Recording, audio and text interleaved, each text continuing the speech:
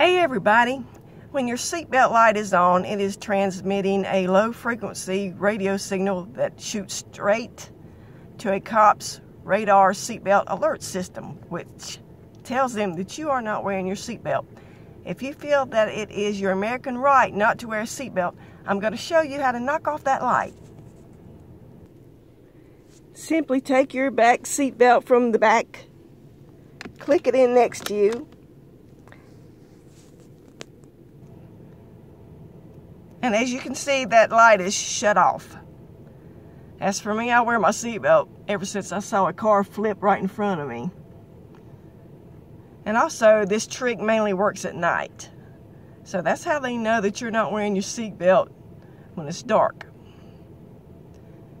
I hope you found this video informative. If you have any questions, just let me know. Thanks for watching. Bye.